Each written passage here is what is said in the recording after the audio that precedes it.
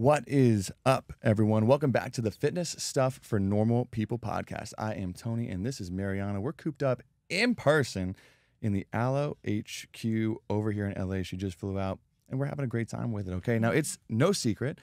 The fitness industry, the one we're in right now, sucks. Whether it's the corrupt multi-billion-dollar supplement and weight loss industry or the endless supply of influencers promoting anything to drive page views. The bottom line is we're not just trying to provide another fitness podcast, but completely change the fitness industry for the better by providing you with the knowledge and tools to give you the confidence in applying the best possible training and nutrition into your own life. Where today we actually just sat down with one of our, I would say, good friends now, Ben Carpenter, with I would rank this as my most enjoyed interview to date. I think my most enjoyed episode, probably. Yeah. And we're not exaggerating here. It was truly incredible. We got to sit down. We chatted him. We showed him around this aloe place. We got a cool little ice plunge coming in. So I'm chattering my teeth until about halfway through the episode. But if you're unfamiliar with Ben, he gives us a really unique look because he's been in this industry for so long and really aligns with how we try and see things a little bit. We talk not only on like the research facet, because he's one of the most evidence-based and consistent evidence-based trainers I think I've ever followed and had the pleasure of knowing. And we got into a real big topic of fitness versus health and really separating those two because so many people just use them interchangeably, defining what they actually mean and really defining where we want to go with that, along with, I mean, we bubbled up probably 10 other things in this episode. Yeah, we talked about evidence-based nutrition, fitness, health recommendations, how to navigate social media if you are trying to lose weight or get any sort of health advice. We talked about motivation, self-confidence, A little philosophy even too. A lot of stuff, and I loved it. I could listen to him talk forever, I think, and especially just his ability to take so many different perspectives.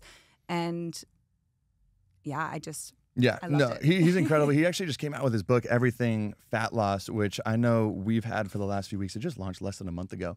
But he does an extraordinary well job, and I think you'll realize this just through listening to him, of filling out every dead end that your mind could possibly go to in explaining a topic, because we know fitness and health is complex. Okay, it's not a simple thing that so many people make it out to be.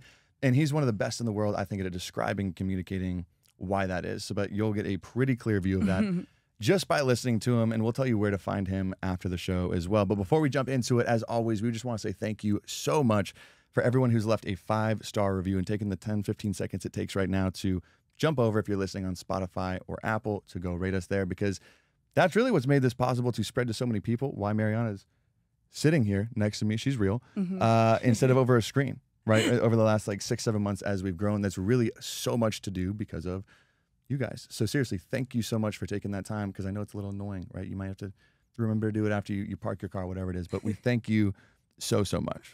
Yes, and as always, if you like the research aspect that we bring into each episode, make sure you join us on our premium membership in the Fitness Stuff Research Review, where we dive even deeper into specific studies, addressing individual nuances, showing you how to apply each aspect into your own daily life.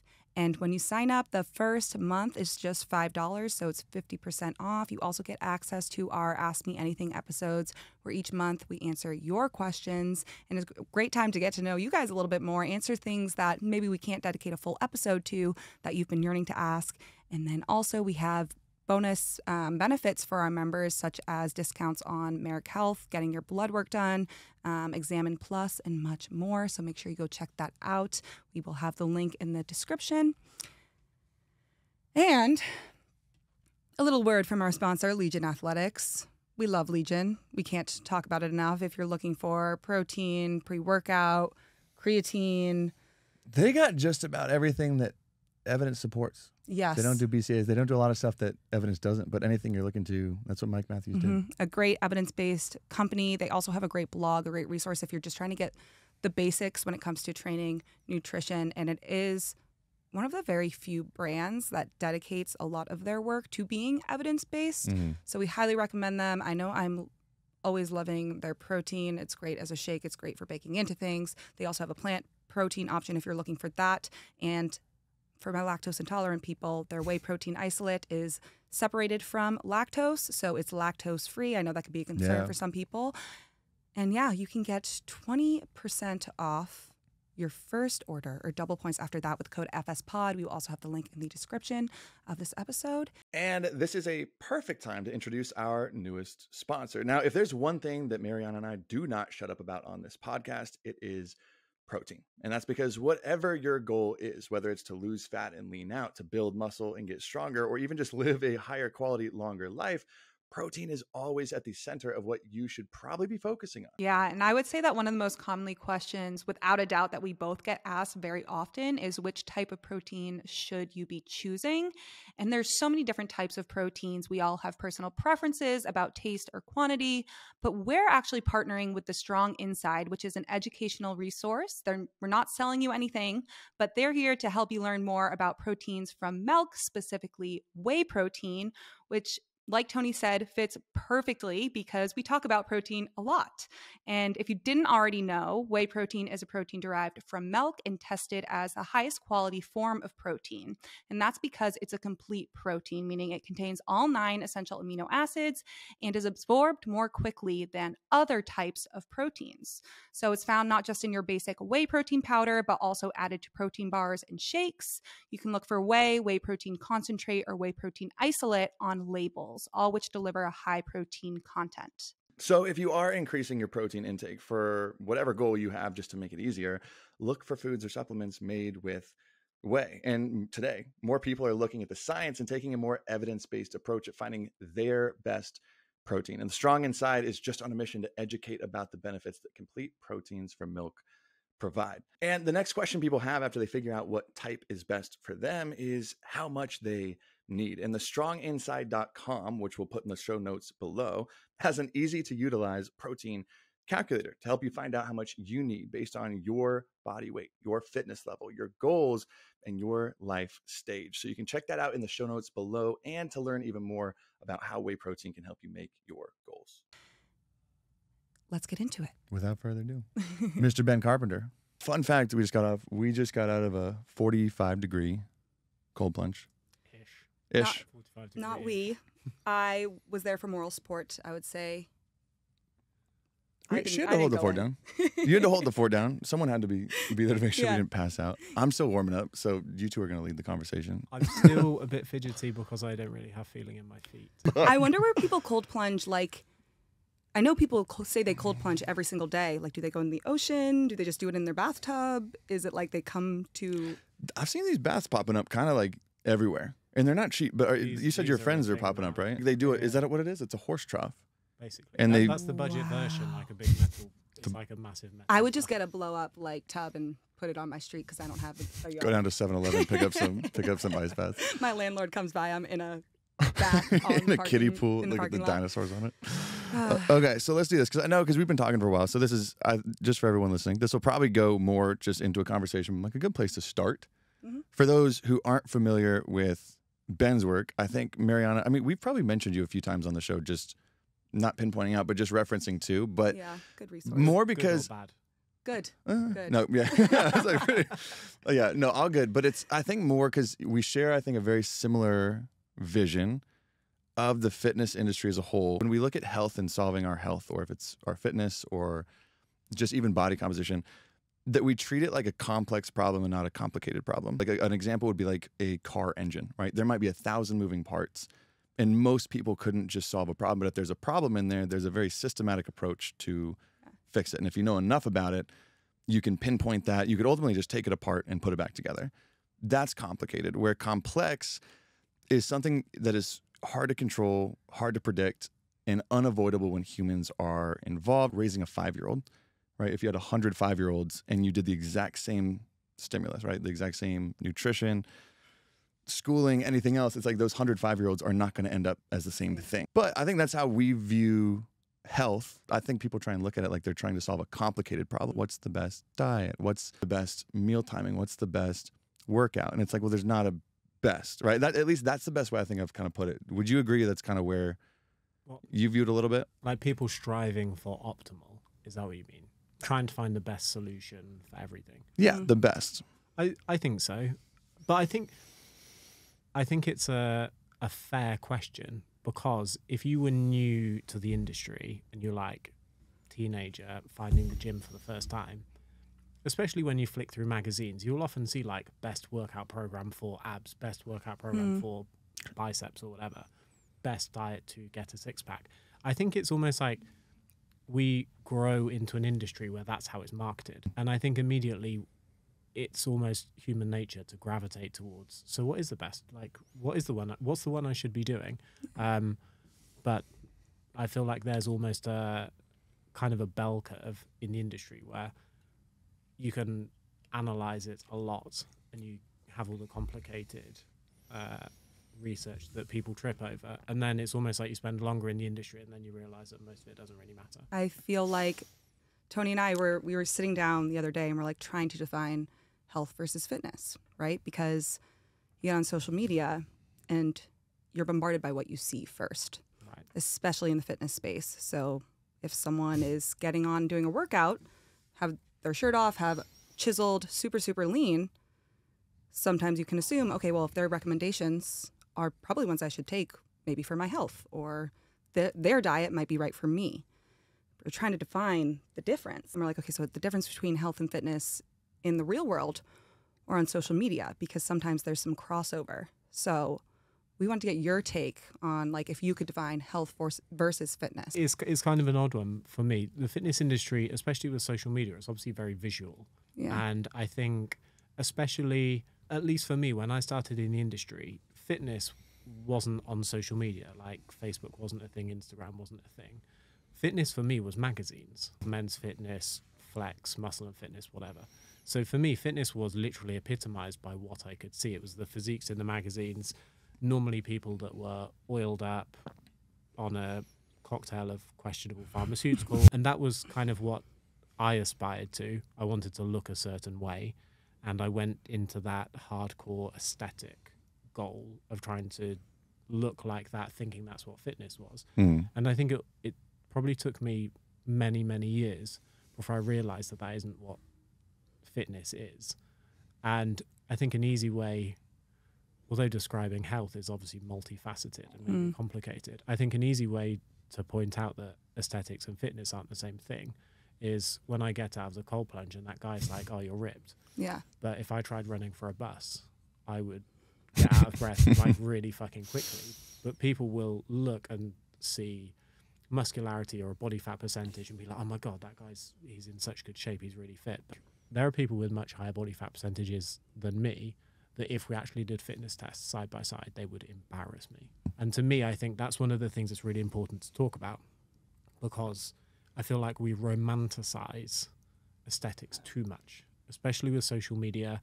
If you want to get a lot of clients in the fitness world, I feel like for guys, topless selfies and topless training videos slathered in baby oil is almost like a shortcut to get there. But it's obviously not indicative of someone's knowledge. It's not indicative of how much they can help you. And even last week, I think I made a video saying someone being in good shape, quote unquote, is not indicative that they would be a good trainer.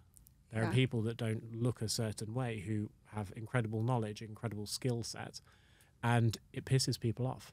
Yeah. They're like, no, if I'm hiring a personal trainer, they need to look like what I want to look like. To me, that's, like, I understand the psychology, but I think it's a slippery slope. Yeah.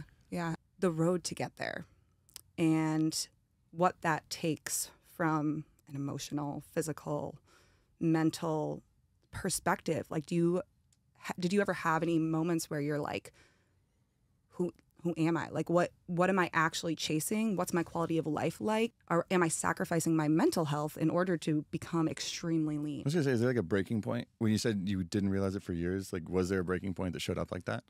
I feel like there must have been, but I can't think back to a specific instance. Mm-hmm. I think it's maybe like a little bit of growing up and working with more clients and having more kind of real world experience.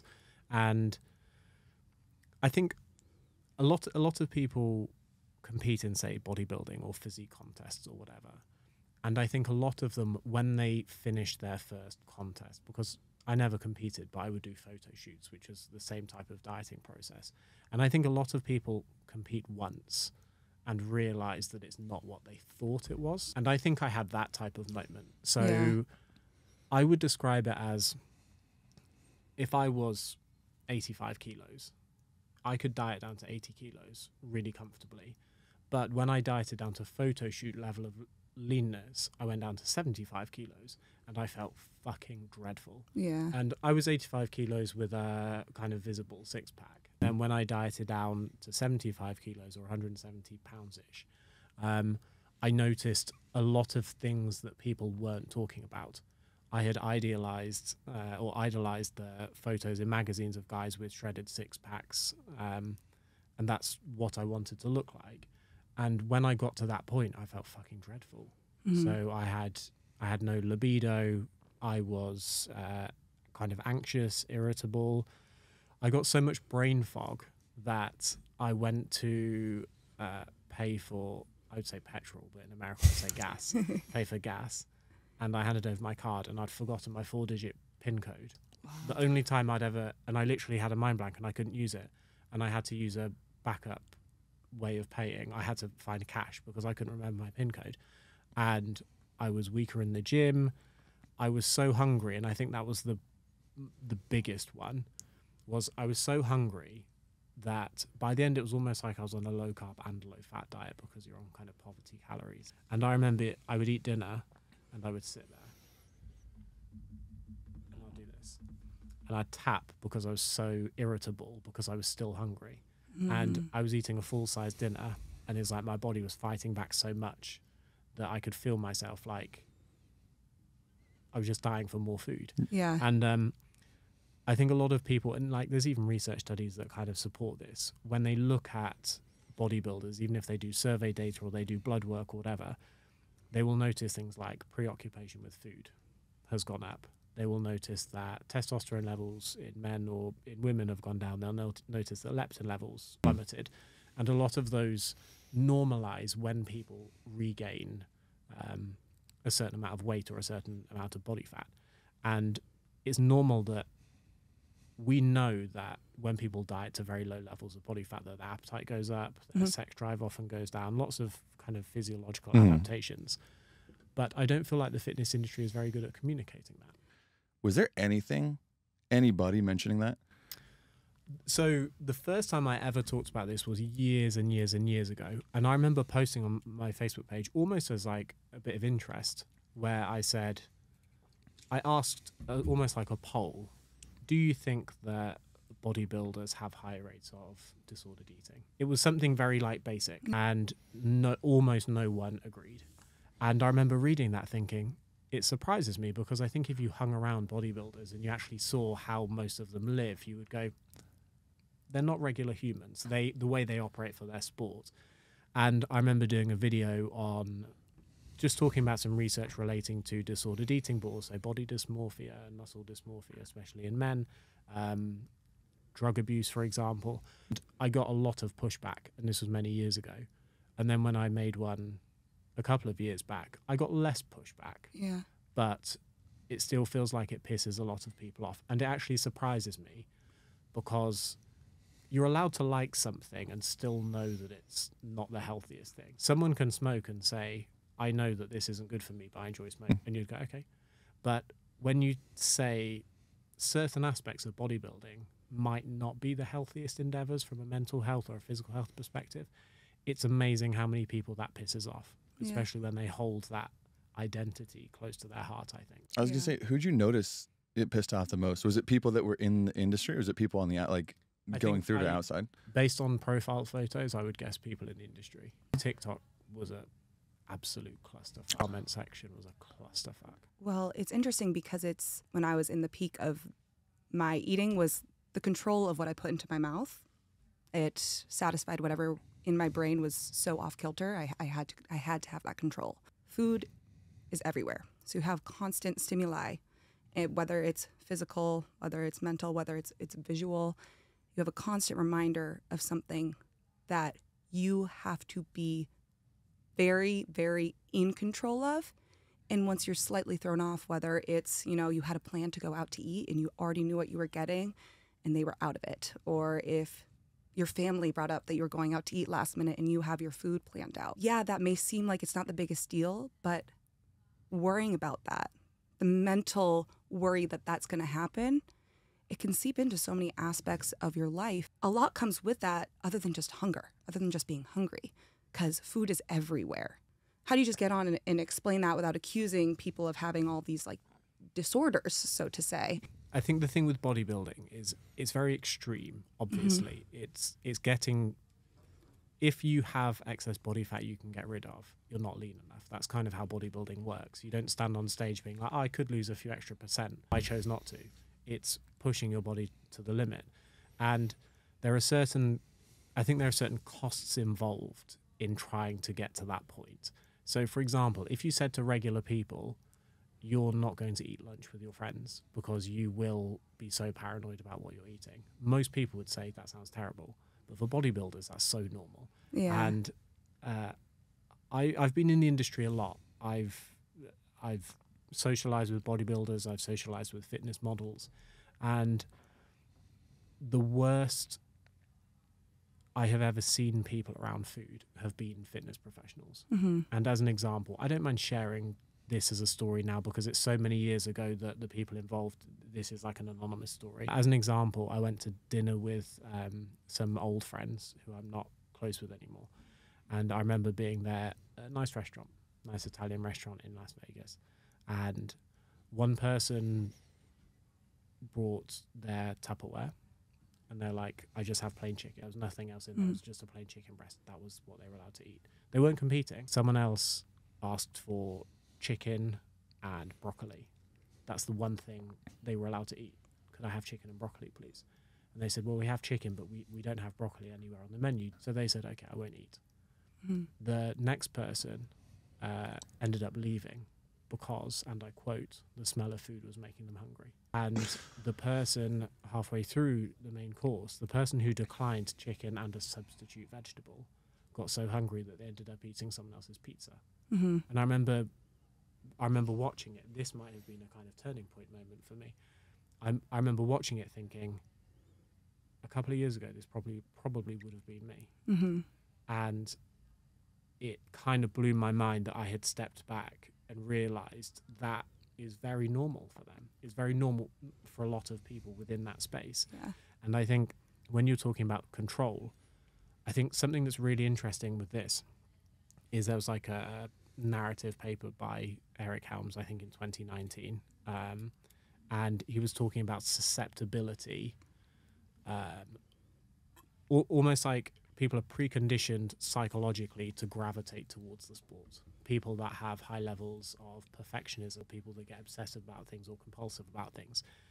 There's certain aspects of bodybuilding that can be appealing because you get to control your food intake. And a lot of people, I believe, are drawn to the sport because it suits their psychological traits. And I think obsession for a lot of people is one of them. And I think perfectionism for me was one as well, because it was so easy to try and be perfect with everything.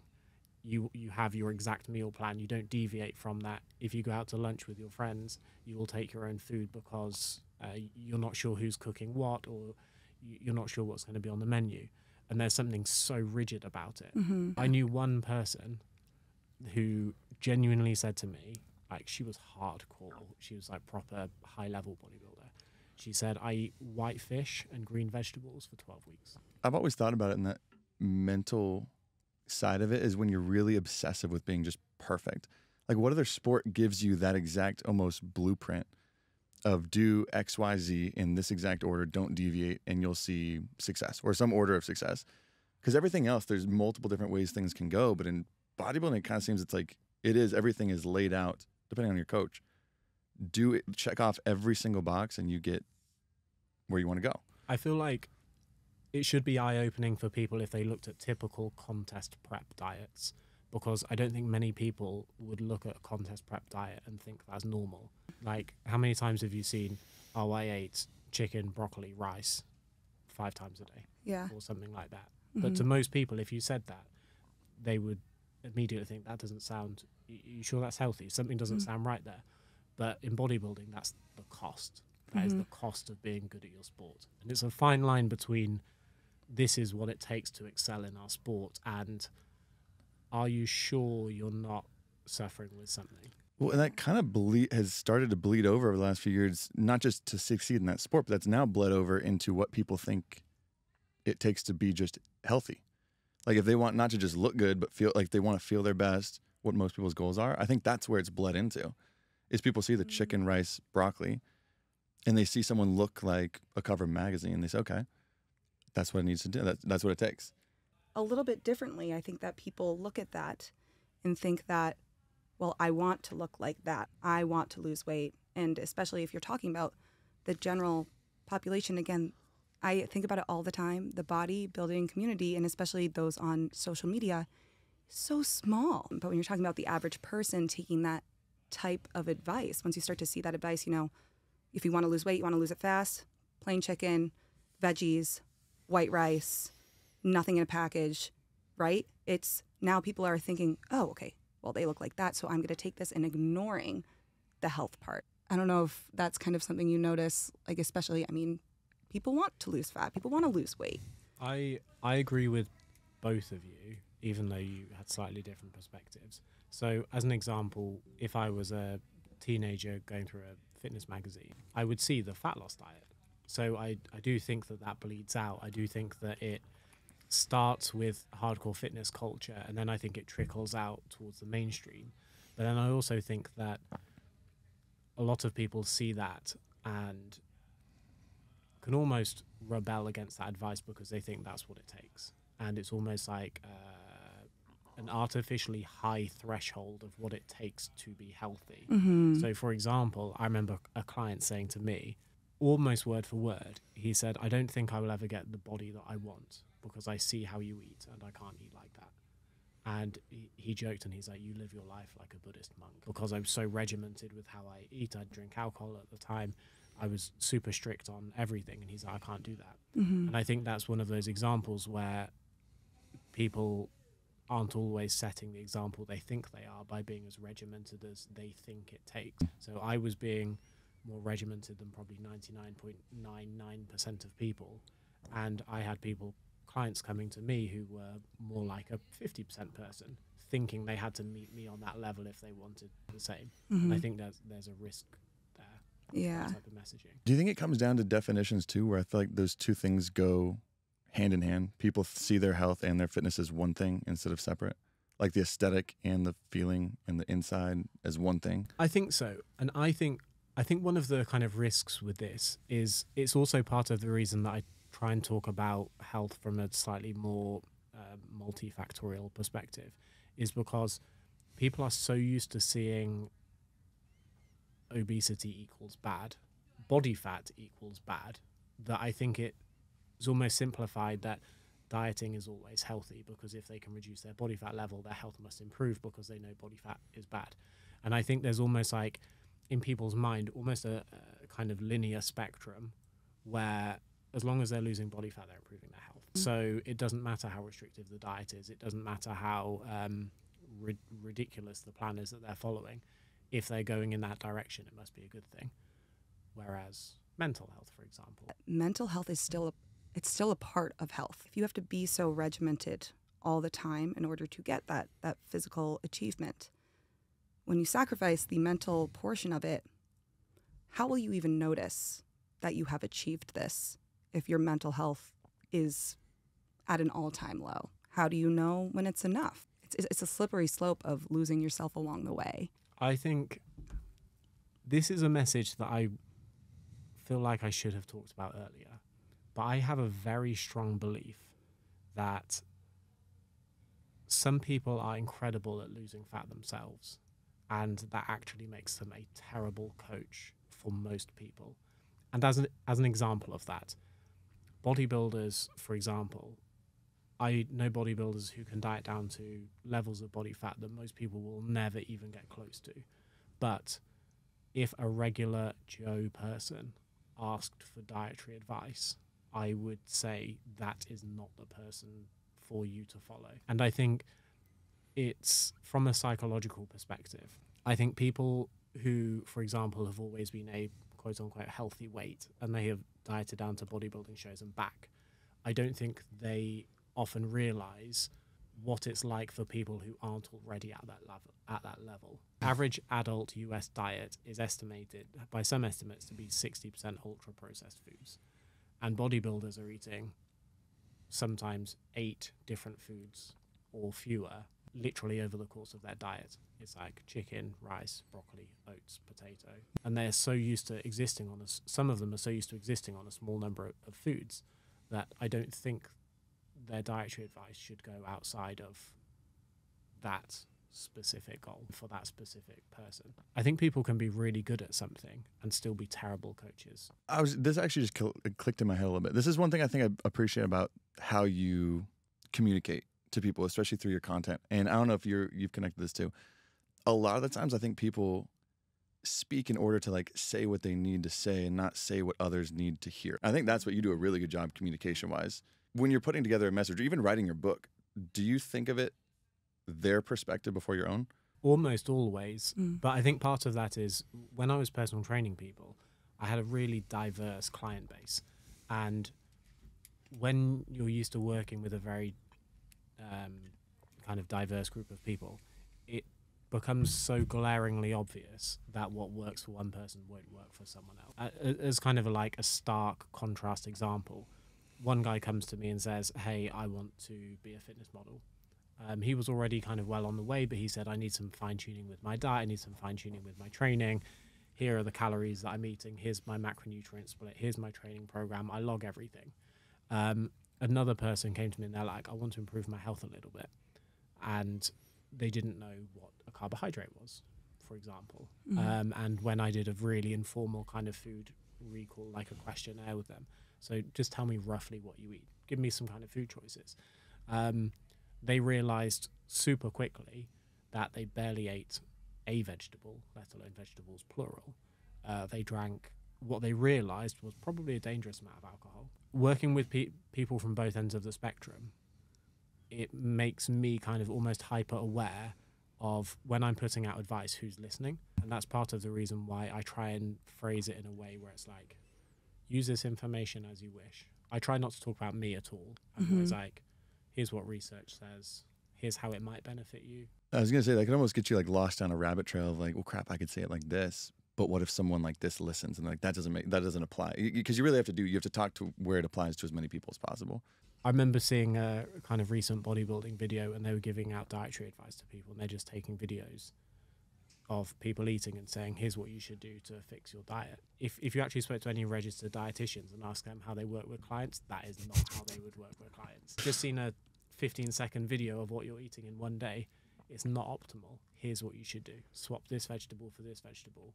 Cut this down by 25 grams or whatever. And that's not how people work. It's niche advice that probably should stay within a niche audience. That is something that I notice more and more, and especially after going through schooling, how many recommendations are made that are based off of such niche research. I always cut the social media reader some slack because I think if any fitness professional rewinds 10, 15 years or whatever, if they wrote down the things they used to believe that they don't believe, they'd be like, you know what? Everyone gets it wrong. That's part of the reason why I tend to be generous with how people interpret things. I personally think whenever someone asks me like, oh, how should we know who to trust? I'm just throwing it out there. I don't think you ever can, because there is no way for your average person to know what science is legit or not legit. And as like a parallel, take someone who knows nothing about cars. If they took their car to a garage or 2 garages or 3 garages, if 3 mechanics told them 3 different things, they do not have it in their knowledge base to know which one of those people they should trust. And I think that's what's happening on social media. You have people giving you different stories, often one-sided, often clickbait, often attention grabbing. Here's one research paper that said this, whereas you will read that and go, here are 10 research papers that say the opposite. Yeah. But I don't think the average reader is expected to know who to trust. And I think that's one of the things that is part of the reason I like associating with good people, because ultimately you're all on the same page for trying to clean up the industry as a whole. it has gotten to the point, the study that you're actually bringing up too, where we've kind of realized the who to trust kind of thing. It's not really who can you trust moving forward, but like, I guess more navigating in the moment, because it is, I don't know if anyone's ever going to be 100% correct with everything they ever do, but that's what kind of people are looking for. They're looking for like a piece. I want to like put you here in concrete.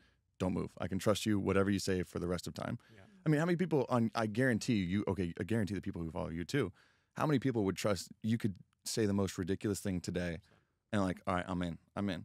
But you've also built so much trust with it, so it's a little bit different. But I actually I don't want that though. I made a video, and I made a video saying you shouldn't trust someone just because they're a doctor, for example. If being a doctor was firm black and white criteria on if you can trust someone or not, every single doctor is correct with every single piece of advice they've ever given. So the point I was making is you can't assume someone is always right all the time, regardless of their qualifications. And I remember someone kind of almost getting angry at me and being like, well, how can we trust you? And I was like, no. I think humans have almost like a natural instinct where it's easy to break things down as black and white. It's like, here are people I can trust, here are people I can't. Mm-hmm. But there are loads of people who I don't think are trustworthy who are still correct sometimes. Yeah. I have responded to videos when I've been tagged and said, no, what they're saying there is correct. Mm-hmm. And people are like, oh yeah, but they're kind of getting angry at me saying, but you shouldn't trust that person. I'm like, I've never said whether you should or shouldn't. I feel like information should be evaluated on its own merit. And if someone says 2 + 2 = 4, they are correct regardless of their qualifications. And what I'm saying is you should always look at information on its own merit. Sometimes people are terrible sources of information, but they're still correct. Sometimes people are great sources of information, but incorrect. Okay. Yeah. It's like sharpening the tool of just teaching people how to think and to figure this out, because nothing's going to be concrete. Do you know who I think is, if I had to say to people, here are some red flags on if you wanted to think someone was trustworthy. You can never trust someone 100%. You should never trust someone 100% when it comes to fitness information. But do they cite research?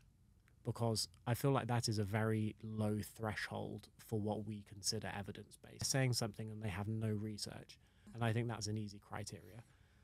Do they speak in absolutes? Because most people, kind of evidence-based people, use words like may or perhaps because they know that evidence changes. Mm-hmm. So pick a popular topic like artificial sweeteners. Artificial sweeteners cause X, Y, Z. Most people will say at the moment the evidence does or doesn't support that, but they know that evidence can change, and they know that there's a kind of evolution of evidence. So most people will say, we don't know at the moment, there's no evidence to show that, so we shouldn't say that that definitely causes that.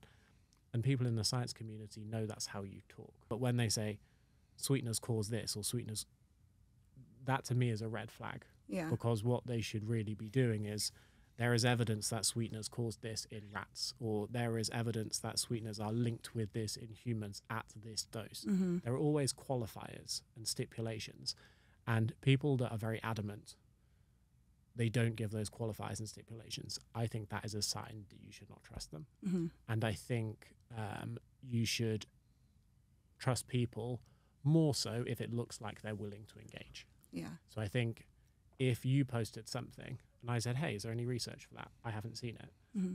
If you came back and said, yeah, here it is, to me, that is a green flag. Yeah, I completely agree. And it's like having that baseline threshold is so important for someone being evidence-based if you want to make that decision on who you trust, because that's up to you. How much do you think that someone's eating pattern versus a specific food in terms of importance matters for their success in their weight loss journey? Or if someone's not paying attention to their dietary pattern, how are we eating as a whole? Do you think that that's often discussed on social media? I don't think it's often discussed on social media. And I think, for example, one of the things that I really like about your content, and it's going to seem like an odd piece of praise, but I like that you will cook with different ingredients. A lot of fitness people aren't promoting recipes. They're not promoting food diversity. Mm-hmm. It's about restriction. It's about limitations. It's about narrow food selections. And I love that you will come in with an 8-ingredient recipe. I think if someone's goal is to lose weight, I think there are different vehicles to that destination. And that's one of the things that I think is really important for people to understand, because you can go about getting to that destination in a way that probably isn't going to be best for your health, or you can go about it in a way that is probably going to be better for your mental health. So, for example, if you had 10 clients and 5 of them you said, okay, here's a celery juice cleanse. You're going to go away, you're going to go on this celery juice cleanse, you're going to eat nothing but chicken and broccoli plus celery juice. They will all lose weight, but most of them will feel shit. There will be nutrient deficiencies. They won't be able to stay with that diet very long. Even if they do lose weight, they don't know how to transition out of the dietary phase. Whereas if you said, okay, here's what we're going to do. Here's your existing dietary pattern. I like the idea of improving on what you have, whether it's more vegetables, whether it's less alcohol, whether it's fewer ultra-processed foods. And you can make gentler changes that might not get them to that destination as quickly as the first group, but they might get there in a way that is very little mental stress. Yeah. You might get them there in a way that when they get there, it's actually easy for them to stay there, for example. So I personally love the idea of focusing more on improving existing dietary patterns versus hyper-focusing on what foods you absolutely should avoid or you should eat more of. Because I think it's looking at things in a vacuum. To me, it's kind of like saying, how many sets of bench press should I do? How many are you doing? What else are you doing? You're recovering. What's your diet like? So many questions, like into individual variability. And to give a firm answer on like, should I eat this or should I not eat this? To me, is just... Can't answer the question. Yeah. You can't answer it. I like the idea of saying, here's an existing dietary pattern. Are there any ways that you can improve that? And trying not to do the commonplace thing of, what foods do I need to cut out? I'm going to lose weight. Here are foods I'm not allowed to eat. As a coach, has that always been your approach? Or is that something that kind of developed more and more over time? It's definitely developed more over time. But I'm a personal trainer by trade. I am a personal trainer that reads a lot. Dietary recommendations I give to people tend to be kind of gentle nutrition advice anyway. I talk about research on social media, but part of the reason I do it in here's what research says is because I'm never supposed to be that person that says, here's what you should do with your diet. So I will often say, here's some research on high protein diets. Here's some research on ultra processed foods or fruits and vegetables or legumes or whatever. But I've never been here's what you should do with your diet to get shredded. I don't like firm prescriptions are outside of my scope. So from a kind of evidence perspective and how I do it on social media, that's always been pretty similar. But how I've done it myself, I was the like, here are the foods I can eat, here are the foods I can't. The Men's Health meal plan to get shredded six-pack by summer. But that's what it was, wasn't it? I don't know what magazines are like now, but it's meal plans. It's very easy to say, like, the idea of meal plans is shit. I'll be brutal with it.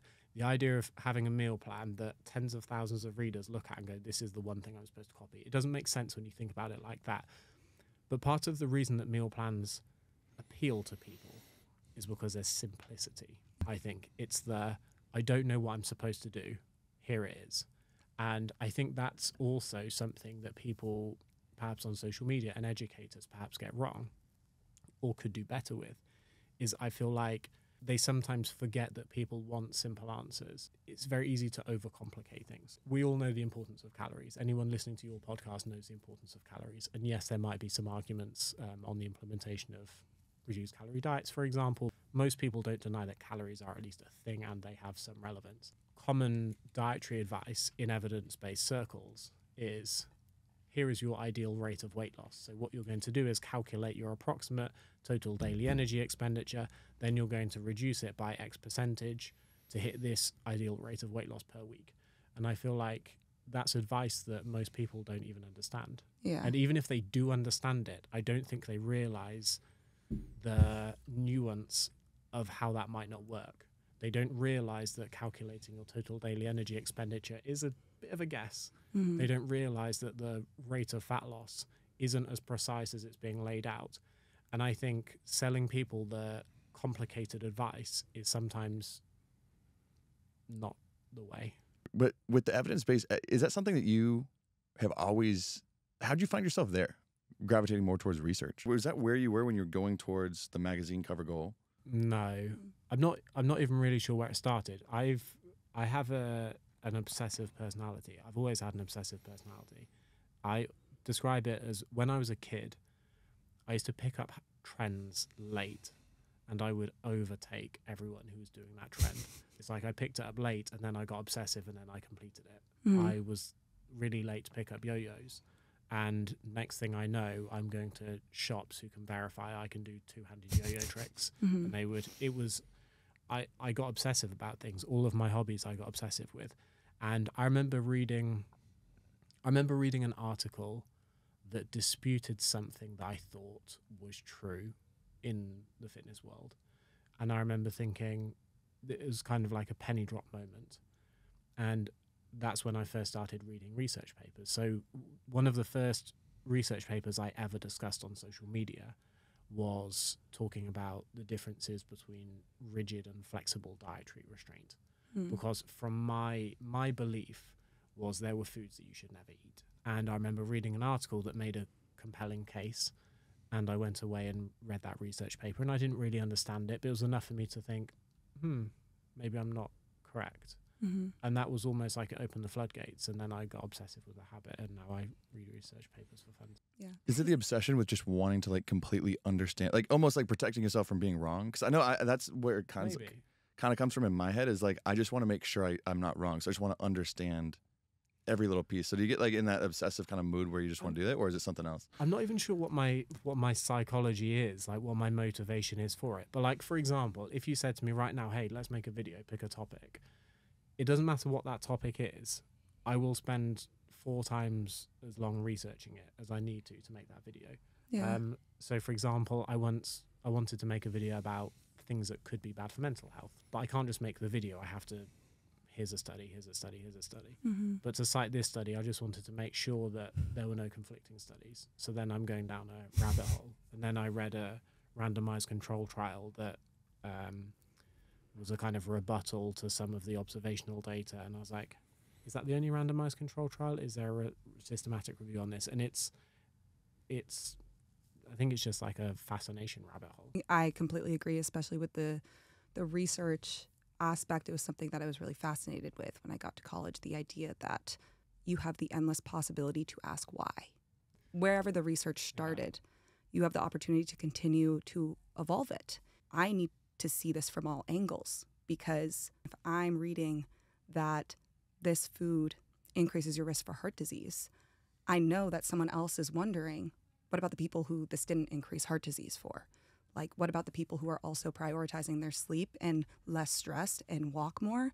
What about those people? That's actually what's happening with research. You're trying to ask why. It starts from this theory or idea. It could turn into a question you're trying to answer. Whether you're trying to prove or disprove or be right is not really it. You're trying to evolve this field or this idea. And that is something where it's like you're sitting down to make a video on a topic. That is the rabbit hole. Critically thinking, taking other perspectives, that's where I think my obsession with research began, is because I found that so fascinating, especially finding out views that I would have never thought myself. I think one of the interesting things that you said is you're like, all research has flaws. And I don't think people realize just how important that is. Most research papers, when you read through, as you know, they will include a section at the end where they say limitations. And it might be, for example, pick something like fasted cardio. Most people in the fitness industry by now don't think that fasted cardio is better for fat loss. But if you read the first kind of randomized control trial that actually tested this, they will say the sample size was small. We can't necessarily extrapolate it to other populations. Maybe it would be different if someone had a different body fat percentage or a different age. And everyone will be like, fasted cardio is bullshit.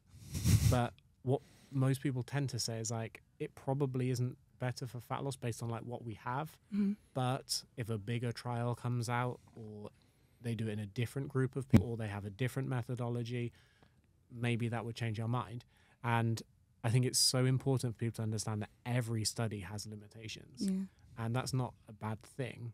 That's the area that you need to understand if you want to have a better grasp of the information that you're digesting. That's where I'm looking for when someone's trying to communicate research, is using those limitations to, especially if someone's making recommendations. Yeah. How are you also using those and accounting for those pieces? Because then you can be more clear about how this is not concrete, this is not black and white, this may not include everyone. When I was writing my book, there was a very flippant end of the paragraph sentence, and I was talking about high protein diets.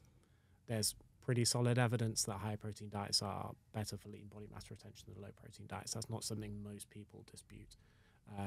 And I put on the end, high protein diets when people are dieting, I'm obviously just guessing the phrasing, high protein diets may be beneficial when dieting because it's better for lean body mass retention.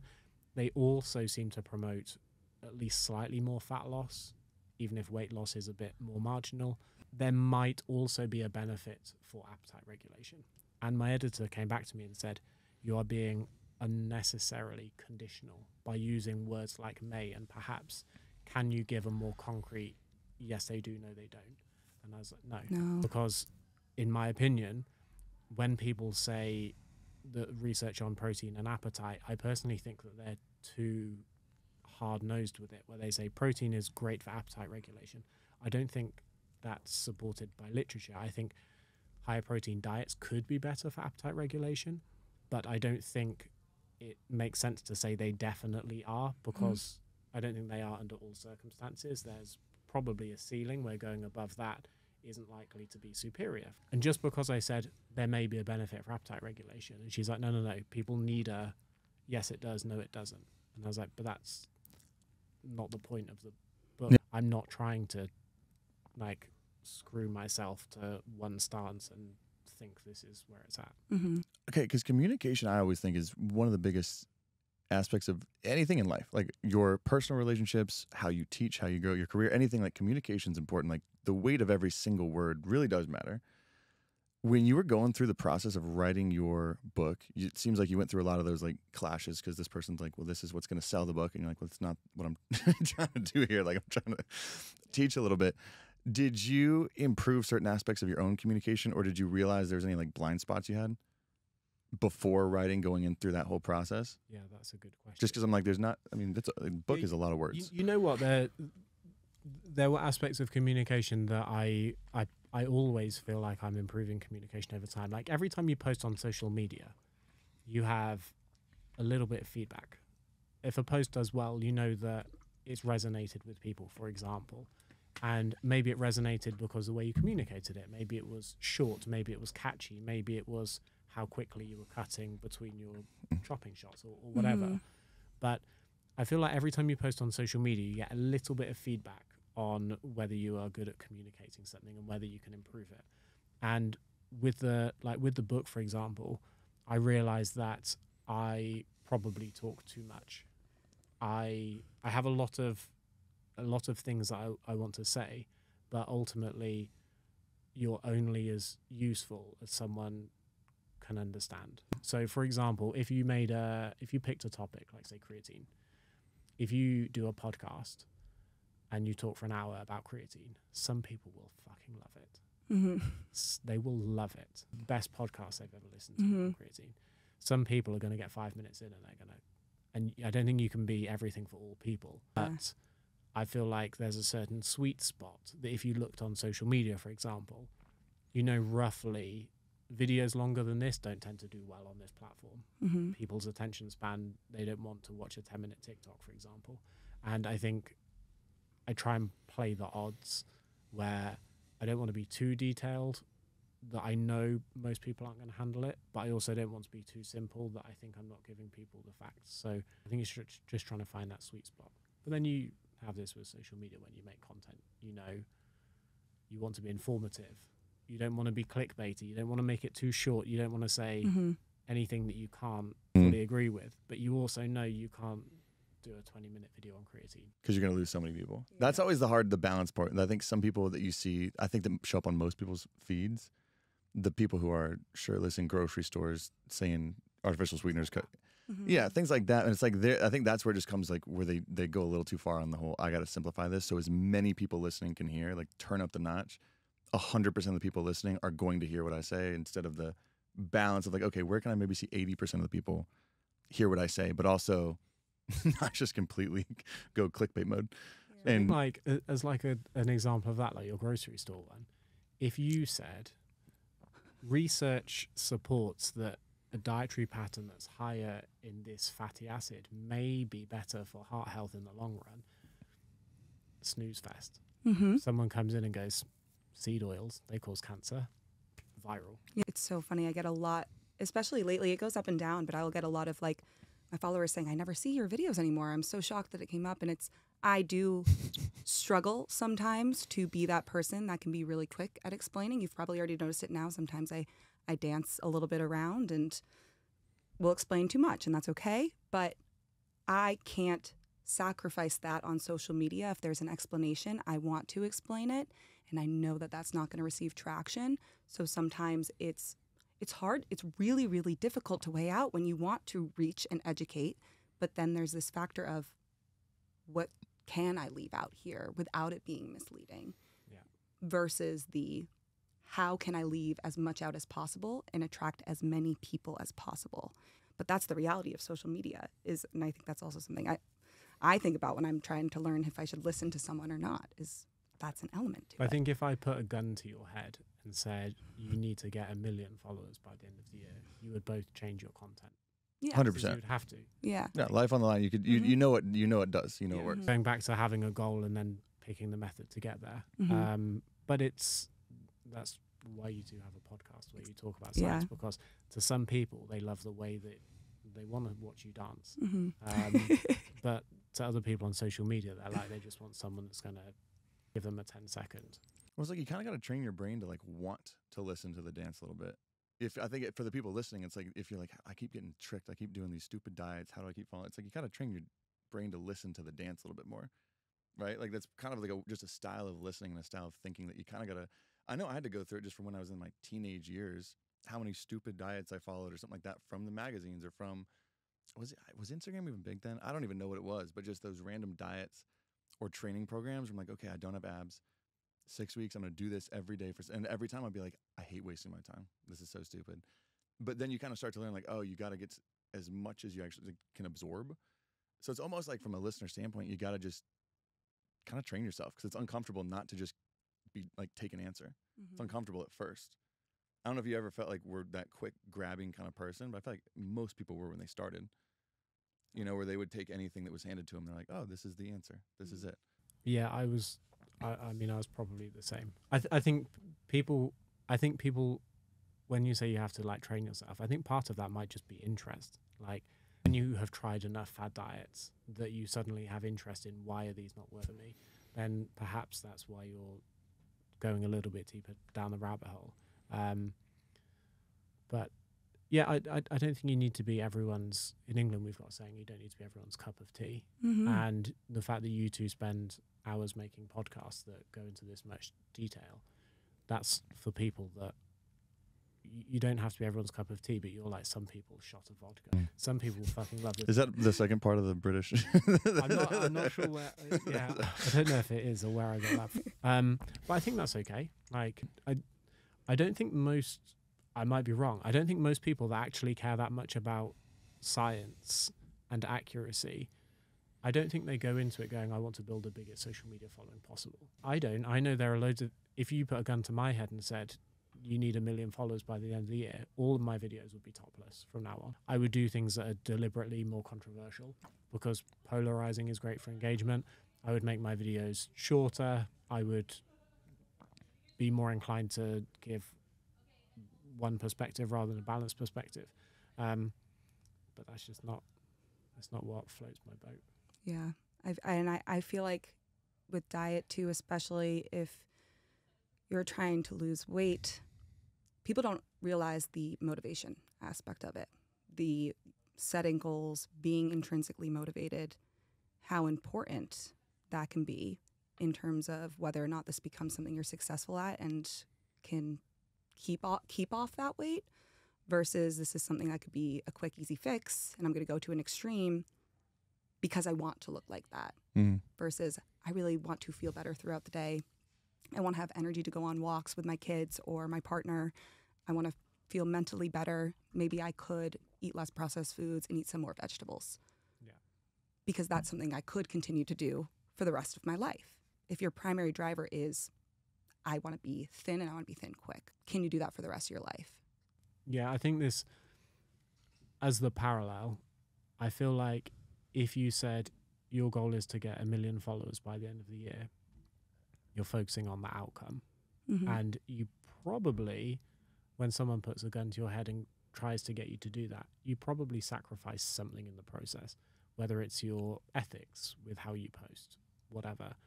And I feel like focusing on the outcome with weight loss is the same thing.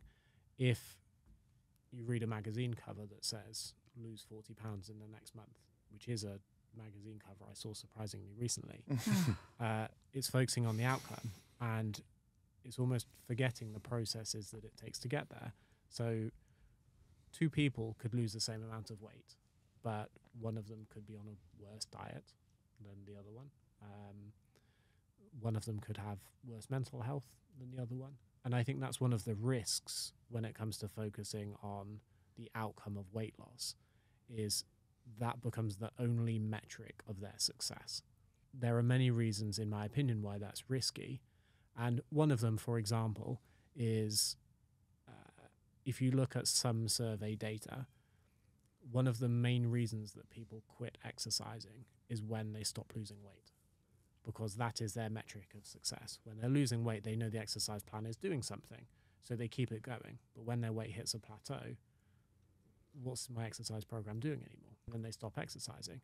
But that is because the only way they are measuring their success is what does the number on the scale say. Mm-hmm. And it sounds like something we could criticize, like, why would you only measure your success with that metric? But it's because it's the easiest metric to measure. Yeah. Like, how many people are going to the doctor and having regular blood tests? How many people are going, you know what, my blood pressure's gone down, heart rate's gone down. Like, I don't even know what my heart rate is. So that becomes the easiest way to have a numerical value attached to anything body composition related. Mm-hmm. I feel like it scales first. For some people, they might do body fat, stand on bioelectrical impedance analysis device.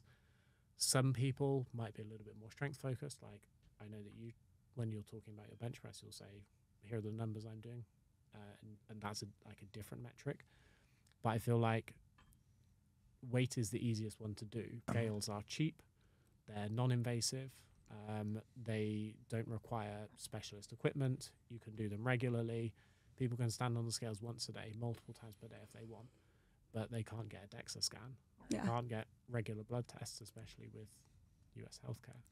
Oh, don't Ain't know that the I'm best? not You can touch that if you want to. I was like, we want to open it up. Let's do it. No, I'm definitely not. Clear out the afternoon. I'm definitely not opening that up.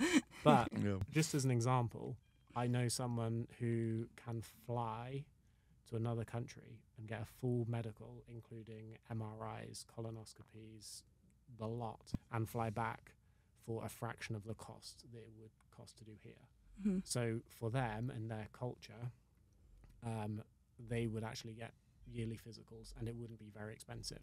Yeah. That's not a thing here. And that's not really a thing in England either, because NHS have complementary care, but it's limited because it's complementary. Mm-hmm. So, yeah, people aren't looking at blood work. They're not saying, Yeah. I've noticed this improvement in my blood glucose since I started exercising. It's how much do I weigh? I think that's one of the biggest things that I've learned over the course of my career, just coaching, is how you have to kind of help people really redefine what counts as success. Because if you don't, you just get stuck with the scale number, because the scale is massively important in certain situations, massively. And so it's not like discounting that at all. But yeah, if you don't redefine what success looks like in maybe ways that aren't so black and white, where a scale, if the number goes down, that's good. If it goes up, it's bad, is how people see it, right? Very black and white.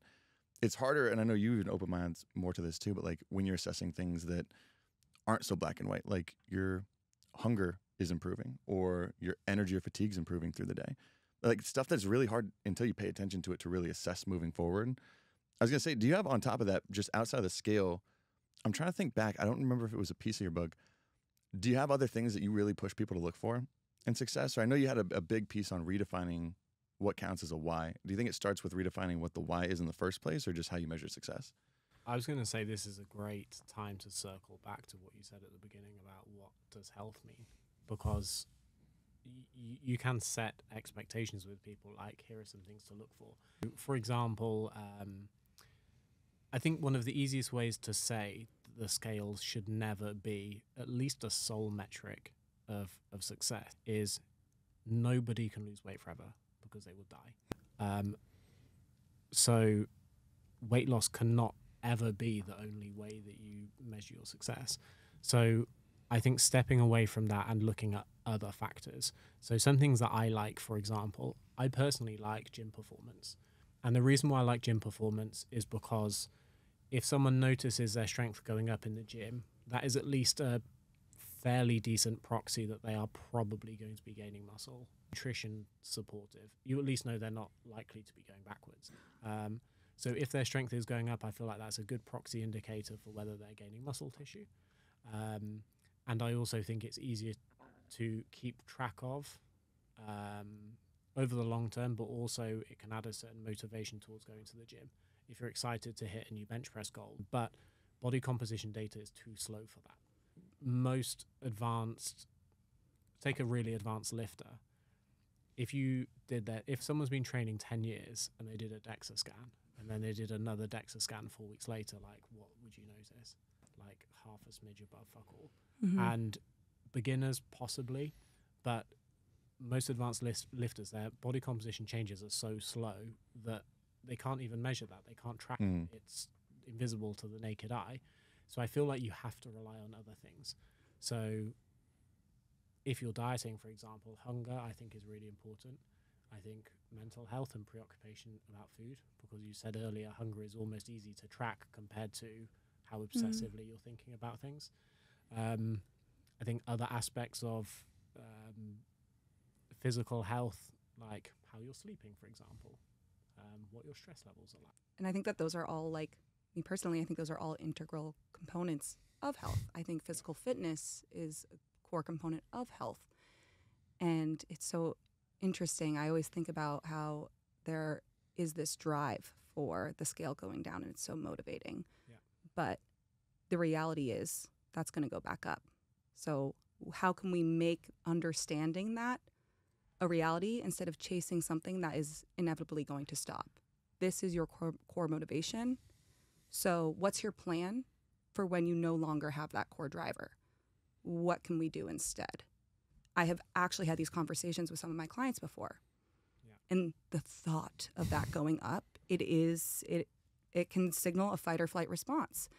And it's really fascinating to me in the sense of just that fear of the scale going up can also be a driver, not just the scale going down, but also the fear of it. And so I really try to ask, like, why do you have that fear? What have you been chasing so long, and why do you have this fear? And a lot of people don't even know why they're doing it in the first place. And so it's interesting to apply that aspect out to other pieces of your life. If you don't know why you're doing it, how do you know you can be really good at something, or something is going to make you really happy if you don't even know why you're doing it in the first place? Yeah. So I think people really underestimate that why. Sometimes I'll get clients and it's the first time you're ever asked. I remember asking myself it, and I was like, why am I doing this? I have no idea why I'm doing this. Yeah. Lose your mind. I think it's probably fascinating to watch people's answers unravel if you ask that question enough times. Yes. Because my beautiful wife talked about this recently, and I think her kind of video script was something like, I want to lose 30 pounds. Okay, why? Because I think I'll be happier. Why? Because I think I'll be healthier. Why? And a lot of people, their answers kind of break down a little bit. They realize that they're perhaps over-relying on scale weight as a proxy to health and happiness. Mm-hmm. And I think it's super important to step away from. And as an example of that, one research paper was talking about the psychological difficulties of weight maintenance versus weight loss dieting. Everyone who's listening to this knows that they can lose weight. Most people have lost weight at some point in their life, even if it's just for a few weeks. But maintaining it long term is a different question altogether. And the example that they used in this research paper was when you see the number on the scales going down, you have an external reward validating your hard work. But weight maintenance doesn't have that external reward. So if you don't change what you are viewing as a measure of success, you're kind of fucked. Like, what am I doing now? The scales haven't changed in the last month. It's the way I kind of use it as an analogy is if you start a business and your business is earning money, it's exciting. When the numbers go in the right direction, when the graph goes in the right direction, it's exciting. But if someone came along to you and said, from this point onwards, your business can never earn more money than it's doing now. You can stay where you are for the rest of your life. Do you keep working as hard? Mm-hmm. And I think that's the kind of parallel with weight loss, because at some point weight loss will stop. And unless weight maintenance can be seen just as trendy as weight loss was in the beginning, it will always be a neglected goal. We were literally just having this conversation on the ride over. I was going to say, literally driving over here this morning. Just like business, starting a business, money, how... Like what you choose to motivate you, right? Yeah. It's this self-confidence piece in knowing who you are, what you value, who you value. Mm-hmm. And I think people also don't see the importance of your values in health behavior change and whether or not it's going to be something very easy or become intuitive and something that you can do for the rest of your life. Because certainty in knowing who you are and what you want can make a lot of health decisions easier. I've got a parallel question that I was talking about recently. So you're on social media, you have good sized followings, people's following goes up, social media is exciting. If your following started going down, do you enjoy the process of social media as much as you did before? Absolutely, which is actually unique because I am in that point now. Like sometimes it goes up, sometimes it goes down, but the people I reach are still there. I love doing it. I love to create and it brings me joy. And if I could reach one person and I could get one comment that they learned something, they enjoyed a recipe, it helped them in some way, I'm like, this is wonderful. I love this. I could do it without the following, and I did. But I think holding on to that piece of I did this without the following, loved it. That is so valuable to me to not forget. And I think that people can chase the high of growth. And so there's some weight maintenance data that looks at that and its perceptions of self-weighing. And you know how some people hate standing on the scale? Some people don't care, some people quite enjoy it. But it was funny how closely it correlated that people who had more of a preference for standing on the scales did so when their weight was trending in the direction they want.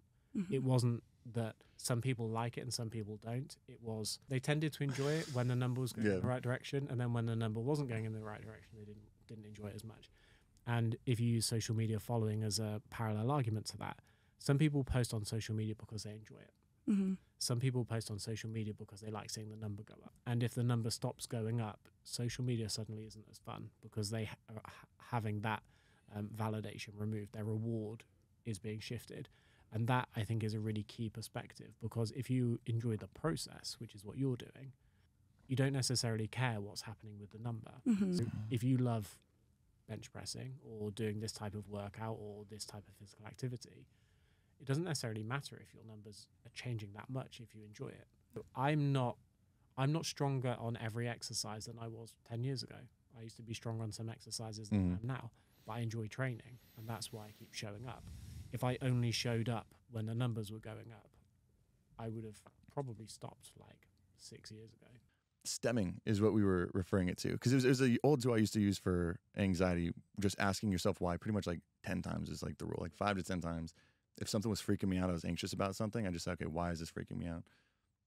Okay, that's your good reason. Why? And you just kind of go down and you're like, oh, I really shouldn't be worried about this. But it's the same thing when it comes down to goals, because people start to fizzle after sometimes even 2 times asking the question why. Mm-hmm. And it's like, and that's at least, everyone's going to be different, but I found for myself, if I couldn't make it at least 5 or 6 rungs down the why chamber without having like a concrete, like, yes, that makes sense, the whole thing just ended up falling apart. Because I'm like, it just has no depth to it. Yeah. And it wouldn't actually stay in reach. So I think that part was I was excited when you were talking about that. I think you even worded it almost like that in your book, right? What happens next? Is that what it was? Like, just the chapter was like, what happens next? It's like, So, like, from a research perspective, and there are like fucking bazillions of reasons for this, but weight maintenance, what happens next is neglected. It's like the unwanted sibling that most people don't care enough to talk to. And I think there are so many reasons for this. Number one, weight loss is exciting for most people. So from an individual motivation perspective, I want to lose 10 pounds sounds like an exciting goal to a lot of people. But if you said, okay, for the next 10 years, you're going to stay exactly the same, it's not exciting. Even though they are maintaining their goal, it's not as exciting. From a research perspective behind the scenes, dietary intervention research isn't long. Weight loss trials tend to be a few weeks or a few months, sometimes more than a year. But if you're comparing, for example, let's pick a popular diet trend at the moment. Let's say alternate day fasting. The first pilot trial on alternate day fasting in humans was like 22 days. Yep. And then they did one where they had a randomized control trial that was 8 weeks long. And it was the concept, this is just as good probably as continuous energy restriction for weight loss over an 8-week period. So everyone gets excited with alternate day fasting. It's this new novel approach, and you can eat as much as you want on alternate days, and then I just have to avoid food on the other days. And an 8-week trial is probably not enough to hang your hat on unless you know what you're doing afterwards. So I feel like a lot of people see research like that and go, oh, this is exciting because you could lose more weight. You don't even have to track calories, which is how it's sold by a lot of intermittent fasting fans. You don't even have to track calories. It's super simple. It's great for regulating your hunger, whatever. But just because it had equivalent or sometimes even slightly superior results after 8 weeks, how long are you going to follow that diet for? And I think that's one of the things most people don't realize is when everyone is making a case for their preferred diet online, lots of people are selling their preferred method. People are like, here's why you should buy my intermittent fasting book. Keto is the best diet, or whatever. I feel like a lot of the research that they're using are short-term papers, and people don't even realize why that is an issue. So, for example, if I said to you, here is a meta-analysis showing that low carbohydrate diets result in statistically significant more fat loss or weight loss at the 6-month mark. And you'd say, okay, what's the practical significance of that over 12 months or 2 years? And for most people, what happens at the 6-month mark is irrelevant because they don't care. Like, unless they want to go keto for the rest of their lives, whether they've lost a couple of extra pounds of water weight at the 6-month mark is, what's the significance of that? And I think weight maintenance is neglected for many reasons. One, because it's more difficult to measure, it's more difficult to study. 2, because it's less exciting for the average person.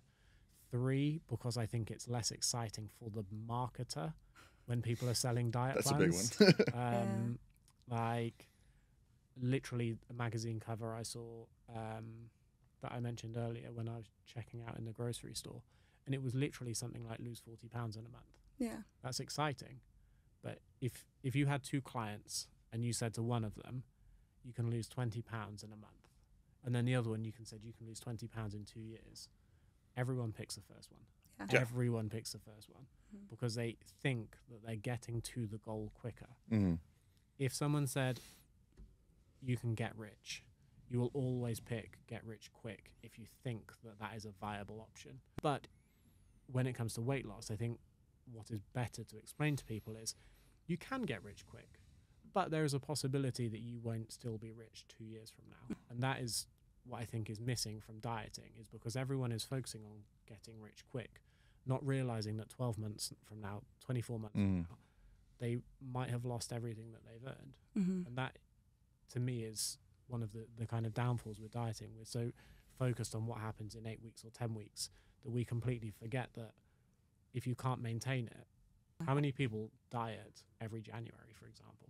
I get, it's the curse of going to school for nutrition you get a lot of the questions of like, what's the best diet? Like, how should I eat? How do you eat? And my answer is always the same. It's, well, the best diet is one you can adhere to. The best eating pattern is the one you can adhere to. Because do you want to diet forever? No one wants to diet forever. If you think about the standard dieting culture in America, no one would want to diet forever. So it's, how could you eat and continue to eat? How could you picture yourself eating 2 years from now? How can you picture yourself living 2 years from now? Simple habits that you could pick up that you would want to continue out. But that does not sell. That's not going to sell. Oh my God, I mean, marketing companies would not enjoy me. I would not bring any sales to a brand. Having the expectation that this worked because this worked for someone, so it's going to work for me. I think that also leads people down a really slippery slope because your life is always changing. And we're all in different environments, and we all are under different stress, and we all have different relationships, different learning experiences, upbringing. So how can you have this expectation that this is also going to apply to me? But I think that is why like people are very detached from how food plays such an integral role in your everyday life, and food and stress and all these other areas of health. Okay, and here's what I want to know about. I didn't ask you this beforehand, so I do want to get your take on this. Because we've learned this a lot through podcasting. I learned it a little bit before too. I think the best way we've ever learned something or learned about something is by having to teach someone else. When we put on a podcast, when we write an outline, maybe when you write a book, right? When you have to teach someone else, you learn more about yourself, more about the subject than you ever would have in any other metric. The process was, you said, about 3 years to write a book. Were there any massive shifts for you in what you thought was right versus what you now know or think to know? I don't think I changed my perspective on anything in the book. I evolved my perspective to include more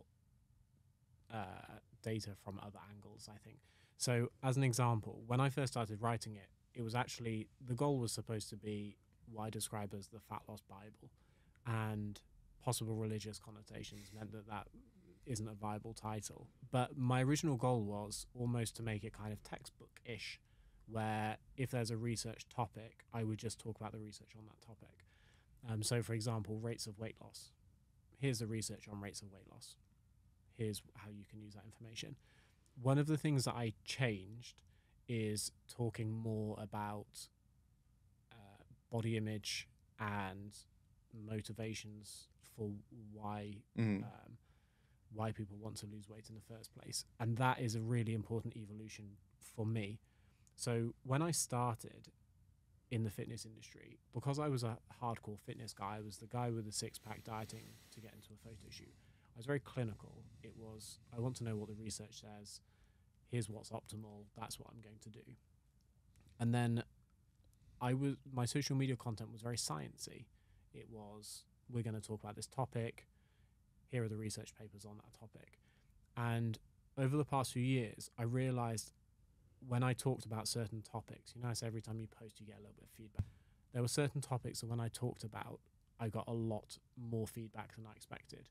And one of them was risks about being really lean. And the other one was when I was empathetic to people that were struggling. Yeah. And it was surprising to me how many people were almost blown away that me, the guy with the six-pack, was empathizing with someone who was saying that they were struggling to lose weight. And a lot of fitness people are quite militant and unempathetic and unforgiving. And if you have obesity, you are someone who's lazy, and they just shout at you more like, just eat less and you'll lose weight. And we know that it's more difficult than that and more complicated than that. So as my social media following grew, and it often grew in response to certain topics that I talked about, I realized that I had to include more of that in the book. So for example, the first chapter, why do you want to lose weight? I think I started it off with, you might think this is an odd question to ask in a weight loss book. And my editor highlighted it and said, I think it's a great question to ask in a weight loss book. But originally that whole chapter it wasn't even going to be in there. It was going to be straight into, here's the research on the topics that I get asked about. And then I realized that the reason the chapter was so important is because when people want to lose weight, unless they have a why, you can pick the wrong path. You can pick the wrong vehicle. You think you see the destination because everyone wants to lose weight. Most people want to lose weight. But everyone who wants to lose weight has a slightly different goal or a slightly different incentive, a slightly different purpose. Whether it is someone like myself who wanted to have photos that ended up just going on social media because he had a fragile sense of self-esteem, or whether it's someone who is middle-aged and they think they need to lose a few pounds because their doctor told them to, and they get out of breath when they play with their grandkids, and they think that maybe they should lose a few pounds to assist with that. Or someone else who's like, I need to lose a few pounds because I used to fit in this dress when I was X years old and I feel ugly. And to me, it's almost startling that I wouldn't have included the first chapter when I think about it with hindsight, because I hate the idea that I could just talk about weight loss interventions and research topics without talking about why someone wants to lose weight in the first place, without giving them the kind of psychological pep talk of, are you sure this is going to make you happier? Just checking, just make sure we're all on the same wavelength. And I think just making sure, if you know why you're doing something, I think you can make better decisions on making sure that those decisions actually serve you. Because if the second person who wants to lose a few pounds because their doctor said so, because they think it will improve their health, if they start exercising more and they notice that their blood work is improving and their fitness is improving, they might realize that weight loss was never actually the goal. They were pursuing weight loss because they thought it would improve their fitness and improve their health markers. But they could get there without losing a pound. Yeah. So they're using weight loss as a proxy for health or happiness or whatever, not realizing that weight was never actually the goal. It was what they thought they would achieve when they lost that. I would have honestly almost messaged you and thought something was wrong if that chapter wasn't in the book. Now I'm thinking about it. Like I was read it, I was like, okay, this makes sense. You're gonna stop here, pause here, check it in. So it almost kills me that it almost wasn't even in the book. When I started 3 years ago, it was never in. I got over halfway through. In fact, if it wasn't for that chapter, I can't remember, there was another chapter, maybe like the bonus research chapter. It would have been launched in 2022. It was one of the biggest, a year ago. It was one of the biggest inclusions that pushed everything back, because I realized that without that chapter, the whole book was not what I wanted it to be anymore. To begin with, it was textbook style. It was, what's the best diet? Popular question. Let's answer it in detail. What's the best meal frequency? Is sugar fattening? Whatever. And I was like, I hate the idea that I would put that out into the world, because my social media following is probably, I don't even know, several times the size it was when I first started writing. And all of a sudden I have eyes on me from very different angles. And to a lot of people, weight loss is, as you know, super personal. Yeah. And sometimes people feel insecure. They think they need to lose weight because they were bullied when they were a kid or whatever. And it wasn't until more of those people started coming to my page where it's like, I have to have an intro. I have to have something that's just the conversation you would have as a good personal trainer with your client. Just sometimes people want to be heard, and I feel like you do a really good job of doing that in a space that is very saturated by black and white. This is what you should do, this is what you shouldn't, kind of ignoring that people have a really hard time doing this, and this is a bigger picture than people are making it out to be. It feels a little bit more safe because it's removing that element of shame because you have either failed or have done it in the past and can't do it now. I've got a theory with this. My theory, one of my theories, is that spokespeople in the fitness industry are people who are already very enthusiastic about fitness. They got into fitness because they enjoyed fitness. Most people don't become a personal trainer because they think they'll get rich. They enjoyed the gym and they wanted to pick a career where they would spend more time in the gym. And because of that, it's almost like the vocal minority of teachers and educators in this space are people who are only in a very small subset of what the average population is actually like. And it's almost like people who always loved exercising don't know how to communicate with people who haven't. People who are often already lean. How many people get into the fitness industry when they are, quote unquote, in good shape, for example? if a young guy trains a lot and he loves training, it's a seamless transition for him to become a personal trainer. So then the person who's educating everyone else is the person that finds the gym second nature. And I don't think they always know how to empathize with people that don't find a gym second nature. Mm-hmm. And I think if you swap the industry and you pick something else, it's kind of maybe an easier parallel.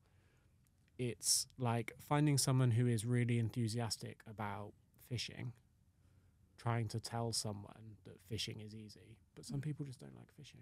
And it can be shameful when you have all these often people with six packs who love exercising, who are already training 6 times a week, telling the single parent who's struggling to get to the gym because they're exhausted, oh, you just need to want it hard enough. You're a real, like, patronizing fuckhead. But it's not until they've maybe gone through that experience where they realize that they were a patronizing fuckhead.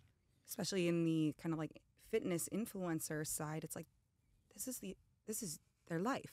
Like, this is what they do. That's what their lives revolve around. Like, we have to look outside of this small little bubble, this small little world that you don't even live in. Like, you don't live in that world where you're getting up and you're filming your life at the gym and your best glute day and what you're eating for breakfast and just going about it like this is normal. It's not normal. There are many turning points. I remember one turning point, and I had a conversation with a friend of mine, one of my best mates, and he'd been training. He'd just got into the gym. He hadn't trained in years. He was picking up steam. He was progressing. He was enjoying it, and he was like, I'm getting stronger at this, getting stronger at this. He was enjoying it. And I remember seeing him one day, and I was like, you progress so much in the gym. Like, he was doing more pull-ups than he's ever been able to do. He was lifting more weight than he's ever been able to do. And he said, my arms are still not as big as yours. And I was like, correct. This is my full-time job, and I've been doing this for over a decade. And he looked at me as a source of inspiration. And that was an odd moment for me. I was self-employed, no kids, financially probably more stable than most, going to the gym whenever I fancied. I would wake up. I used to move my clients to facilitate my workouts because I enjoyed training. So I wouldn't see clients at 10 a.m. because that's what time I want to train. It was super easy for me. I already worked in a gym, so it would take me 2 minutes to finish with a client, start my workout. He was talking to me about his day. He said to me he used to wake up before 6 a.m. He had a long drive to work where he would work a long day. There was not a gym on site, so it wasn't like he could squeeze it in on his lunch break easily. Then he would have a long drive home, would get home late and feel exhausted. But when he got home, he had a policy that he would always make sure he put his kids to bed. So he would go home, spend some time with his wife, put his kids to bed, read his kids a bedtime story.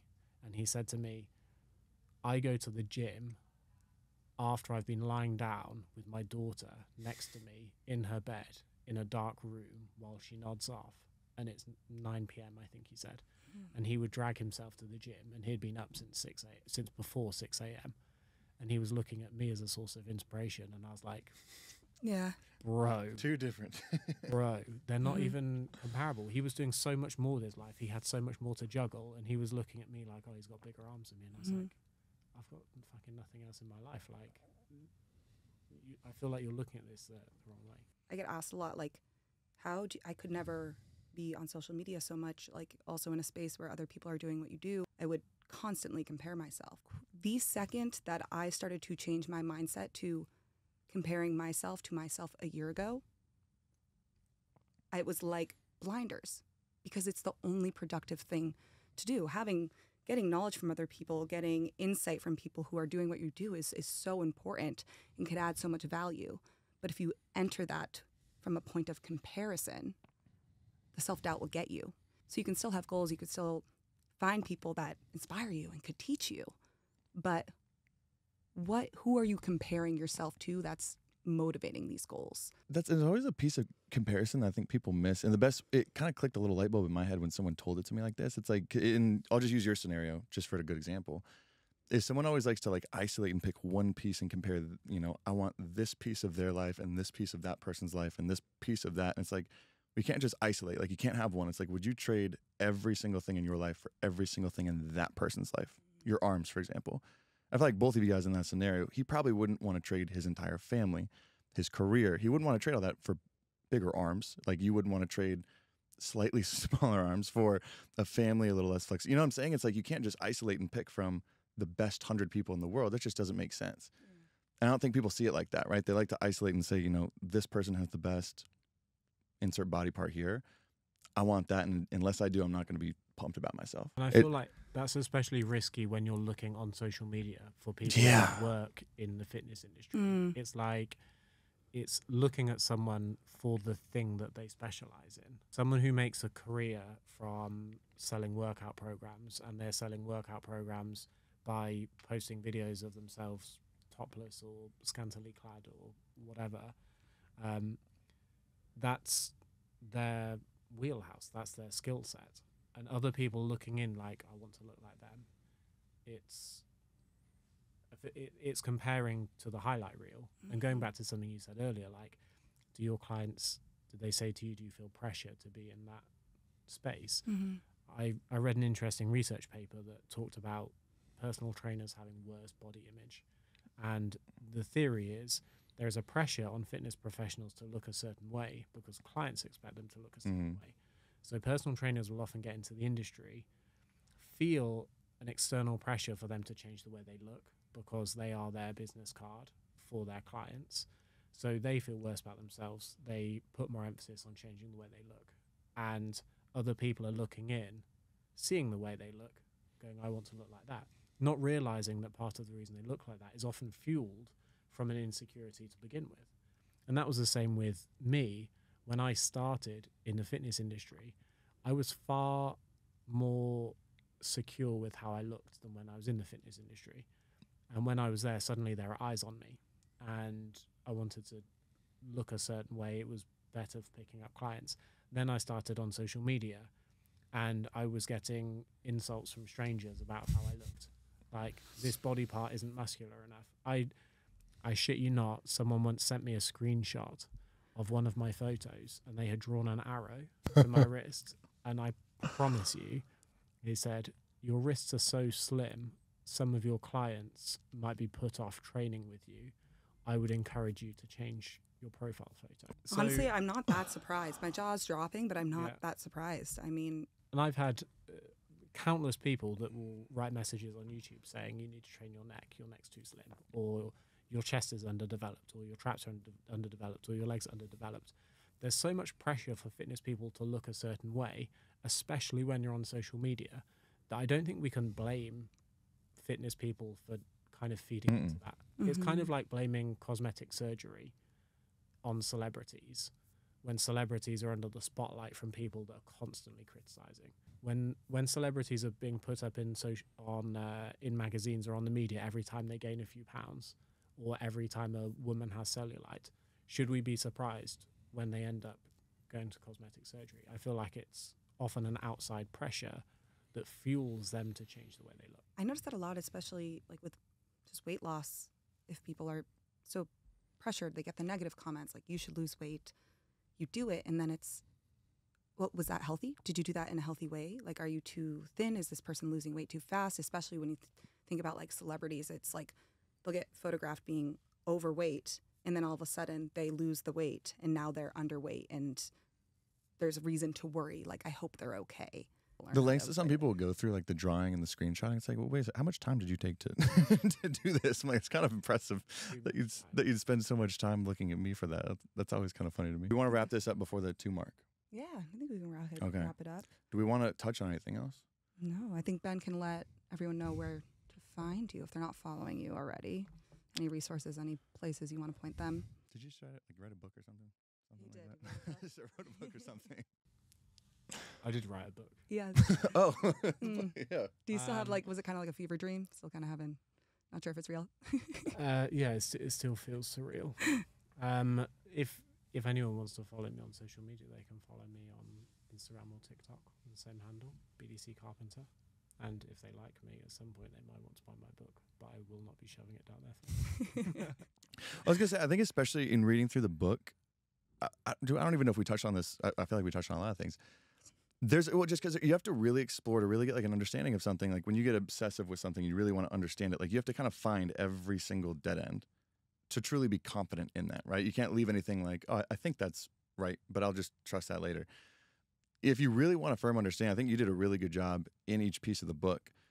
Because some of the chapters were longer than I would have expected with the question, but it makes sense when you actually read and break down, because it's covering each of the dead ends that people's brains might not naturally hit, but would eventually just end up going to if weren't covered. Mm-hmm. So I was going to say, if you really want, like if you're someone who does crave the understanding, like the total just confidence in that. There's like actually a reason for that. So my theory, pick any popular fitness myth. Carbs will make you fat. Okay. So my theory is, say something like carbs will make you fat. There are almost like two band camps, people that are pro-carbs, people that are anti-carbs. And I feel like sometimes people in the pro-carb or the anti-carb camp are dismissive of the other camp to the point that no one ever changes their mind. Just a war between two sides. Yeah. Carbs are good, carbs are bad, rah, rah, rah. No one moves. Mm. My personal belief is that it's easier to change someone's mind if you explain and show them how well you know their side, not your own side. I feel like someone who is pro keto doesn't change their mind because you say keto shit. Mm. They change their mind because you say, here are the reasons that you might love keto. And they're like, those are all the reasons I love keto. And then you say, however, and you can give them a different perspective. But I feel like it's more gentle than this kind of like shouting match. So when I talk about research, part of the reason I do it on a kind of like windy story road is because I want people to have their bases covered when they read something that changes their view. Mm. So if carbs are fattening, for example, if a keto person reads one research paper and they're like, this is pro my stance, I like this one. But when the keto person only reads keto research papers and then they read one bad one, it's kind of easy to like dismiss it. Mm. And the way I have kind of worded it was, here are some of the pros and here are some of the cons. And that way, hopefully, people should never be shocked. People who are pro-carb won't be shocked to know there are some research papers that show that low-carb diets are better for weight loss, for example. They won't go, oh, but I thought that carbs were great. Like, I don't understand. Because I've said, here is some research that is actually contradicting what you might believe. But here is why it probably doesn't matter. Mm. And my idea is, if you give people like both sides of the argument, they won't feel rocked when someone presents them with a side that contradicted them. That's my theory. But yeah, it's like if you can't make a better argument for the person who you're talking against, it's like you might not be ready to even change their mind. Yeah. Right? Like that's kind of your preface on it. Like if you can't build a better argument for them, get them to see that, then change perspectives or highlight pieces that might be missing, they could never understand it. Like chapter 8, for example. Chapter 8 is broken up into like macronutrients, meal timing, food focus, dietary flexibility. All of those have different subsections: high protein, low carb, low fat, etc. That entire section could be summarized as there is no best weight loss diet. Like for the summary, it's an unnecessarily long chapter, but someone who reads it who is pro low carb or pro intermittent fasting should hopefully read it and go, oh, didn't realize that. Quite clear that he has shown the research that I thought existed. Like, here's all the research that I believed. Here's the research that my pro intermittent fasting person has been shoving down my throat. But here's the research that I didn't realize existed. And he still tells me that there might be benefits. I might like it for appetite regulation, I might like the way I feel or whatever. But it's showing people both sides, laying your cards out on the table and saying, do with that what you will. Absolutely. I love that. So that's where it is. I was like, okay, don't even know if we said the name of the book this entire time. Everything Fat Loss. Everything fat loss. But it's on your profiles too. I was going to say, we can't recommend enough to follow on social media. I think that's where people will gain so much freaking education. That's where they can find the book if they ever wanted to. So we're going to wrap this up. We're going to maybe go take another ice bath real quick. Get out. I'm not joking. About 20 minutes ago, I just was like, okay, I feel warm now. It was not until 20 minutes ago. Another ice bath real quick. Go to dinner or something like that and have a day. Thank you for coming. Thank you very much for having me on. Thank you for everyone listening.